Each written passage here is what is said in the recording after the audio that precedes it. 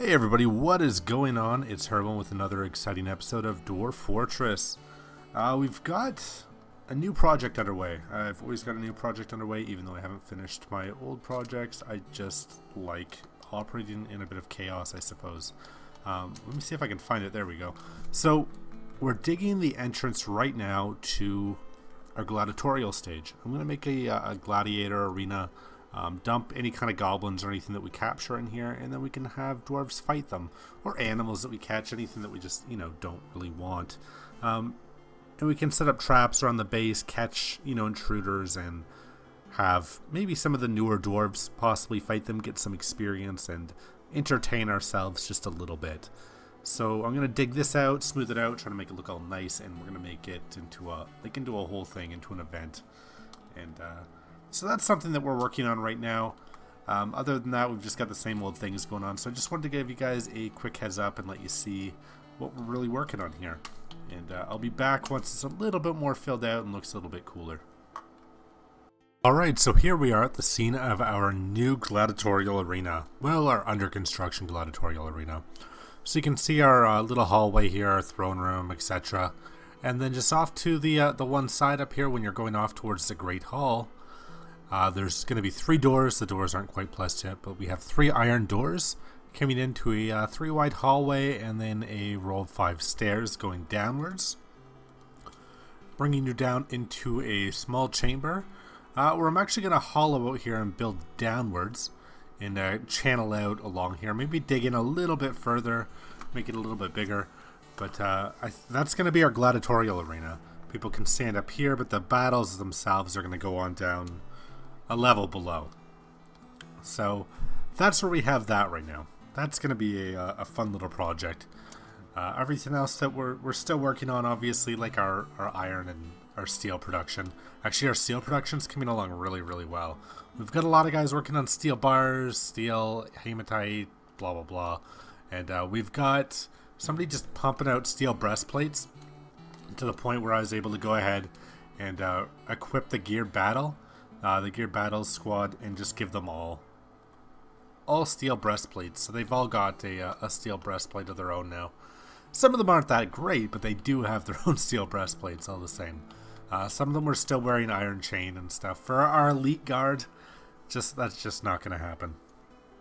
Not a good idea. Especially once they're getting into these crazy fights where you have 10 guys up against 30 or something. Even if it is goblins, I want these guys equipped. I want a lot of the risks gone for them. I want them to be able to go in and just take these guys right down.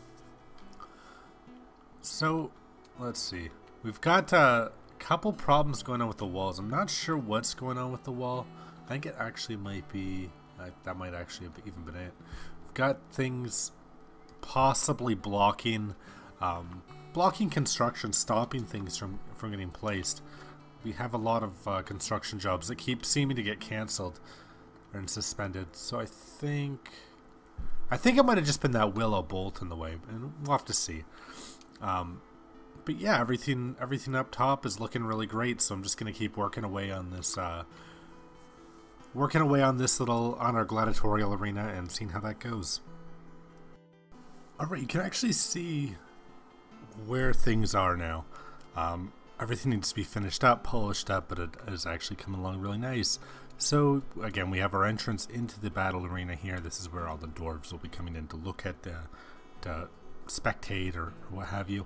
Coming down the stairs into the main arena here.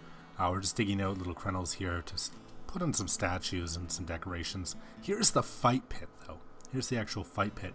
Now the dwarf who's been chosen to go and fight, or the dwarves that have been chosen to go fight, can come in here and down this the stairwell and into the actual pit down here, which is 2 down. This is where we're going to be putting enemy cages. I've made it longer so that I can put cages, back corner. I can be a little bit more creative with where I put the cages so that we can have a little bit of say in the order that things will be coming out, the formation possibly, and helping to potentially define some formation. Though releasing the goblins or releasing animals, they might not even come out of here. I'm not sure. We're going to have to test it out. Another thing I was thinking might be fun, again, I don't know, actually setting up water to potentially flood the area if need be. Potentially set up a little bit of fun with water if we need, you know, maybe we have to drown some stuff. Definitely want to make a shut-off valve before we do that and plan it out more than ever, because that's something that I know is not my specialty, but I think that would be fun, like if we could actually just, you know, have a kill switch and just drown everything in here. Even if we just let a little bit of water in, maybe to push some stuff out of here and then kind of flood in here. I don't know, we'll see. But yeah, so the dwarves come down here and then they come to the fighting pit, and the monsters, goblins, war tigers, whatever the hell we want to have fight in here, we just release them right out of here, and then that's that. We're just smoothing everything out. Actually, I'm going to smooth out the whole thing because I just like looking at it smoothed out a little bit better, a little bit easier on the eyes. But I think that's come along really nice. That looks really cool, and I'm really excited to try it out. So we'll have to get this all cleared out. We'll have to get all the rocks, all this garbage pulled out of here. Throw in the doors, the finishing touches, all that good stuff. Throw in some, and then we'll throw in some goblins, throw in whatever. And we'll just test it out. Maybe have a little gladiatorial battle here. This is really starting to look nice. Very happy with the way this has turned out. You can see again, here's our main hallway, the main section of our base. This is our main floor, all our bedrooms, all our, you know, our great hall, our hall of artifacts that kind of still under construction. But here's our new fighting arena. Here's our new gladiator pit. And I just need to load in some different captives, like animals and, you know, some goblins or something probably. And then we'll be testing it out, hopefully in the very near future. So we come in here, we've got our 3 iron doors. I got an iron pick sitting there too right now, but 3 iron doors. You come in through a fairly wide entrance. And then you've got a wide staircase down and back up again into the actual fighting pit, the arena. It's a very small stand-in arena. I don't think dwarves actually come in and watch these things, so I didn't see the need to create a huge area for them for spectators. Anyways, there's 3 switches here, which are going to be for releasing captives in the pits for fighting. I wanted 3 because I wanted to stage it at times. Sometimes I don't necessarily want everything to come out at once, though I could certainly have all the switches pulled at once, but we might want to tier the attacks, right? So I'm going to have 3 sections for attacks. Anyways, we've got our fighters, our dwarven fighters, hallway down here, so when they're coming down into a fight, and I guess the people leading the captives down into the cages will be using this tunnel as well. So we've got 3 stairs down, 3 back up, then down again, so it's two layers down from the arena, the spectators section here. So we come down and we've got everything nicely smoothed out here. We've got some engravings on the wall, and we've got a huge section of cages all lined up here. Some of the cages still not placed yet. Some of them already housing wild boars and probably some other animals. Oh, there's a goblin. So we might have to repurpose some of these cages and put, you know, empty them or empty other cages and load them in down here, because I certainly want to get something going on with this. I want to test this out. Probably going to end up testing it with kind of, you know, not our best dwarves. I don't want to just have it a total slaughter fest. I want to bring somebody in that's going to struggle a little bit with some of these kills. I want to see somebody lose a limb, possibly. Yeah, but so here we go. We got, you know, a big hallway here. Let's take a look at some of the engravings. Have anything interesting going on here? Oh, can I even pull them up right now? No, I was looking at the green. The green cursor, which is where my mouse cursor was. Okay, so we've got detailed clear tourmaline. Engraved as well crafted Dobar Gendlin rendition of the Cloudy Urns, massively designed image of a dwarf. The symbol is of the creation of Deer, a dwarven civilization. Let's take a look at these 2 sections. Engraved on the wall is a superiorly designed image of Ryukan. Arrows scraped the spears of strife, the dwarf and dwarves by Dobor Godkin. The dwarves are refusing Ryuken. The spears of strife, Ryuken arrows scraped. The spears of strife is making a submissive gesture. The artwork relates to the removal of the dwarf Ryuken arrow scraped at the spears of strife from the position of militia commander of the portal of touching in early autumn 130. It's funny because they've interpreted history as Ryuken being kind of removed almost dishonorably by the sounds of it, but it was really just like a clerical error on my part of trying to set it up for him to go and get a solo kill. But it's pretty cool how the dwarves have interpreted that as a whole thing. Engraved is a well-crafted Dobor Godkin rendition of the Knowing Fortress, a masterfully designed image of 2 rope reeds. Got any other cool ones in here? Any big ones like that? That other one was really cool. I'd like to read some other, you know, chunks of how our dwarves have interpreted history, especially around the fortress. Possibly any on a battle, or doesn't seem like it.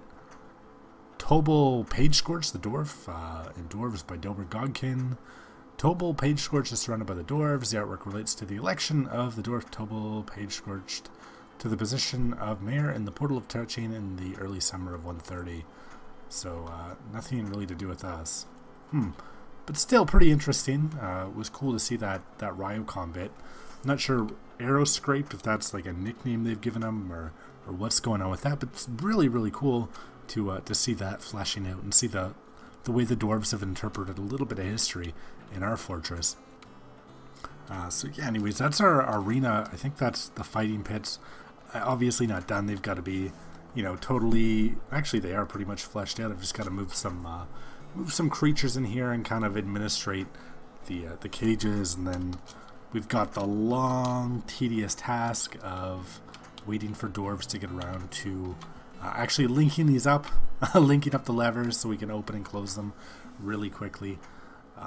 But that's going to be something it's not going to be in this episode, only because I'm going to be waiting around for so many ages of, you know, however long, waiting for dwarves to actually get around to doing that. And it's not going to be a quick job by any means. We've made a absolute crap ton of steel, by the way. I wanted to show you guys this. Sorry. I started pumping out steel armor, steel breastplates for sale because we need to work on our exports. Now, I've actually gone and equipped. Oh, I'm really sorry about that. The gear battles all in steel breastplate, and we still have lots left over. I might give some of these out to our military, but look at all these steel breastplates we've created here. Quite a few, and we've got some steel helms under work now. Wow, even a masterful one right here. Definitely very cool. I might switch that out on a dwarf at some point, because that thing is very valuable. 4,000 in value. 4,320 basic value. Jeez.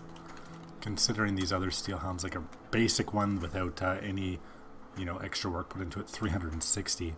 Quite low. But then we look at our steel breastplates, you know, they're worth a little bit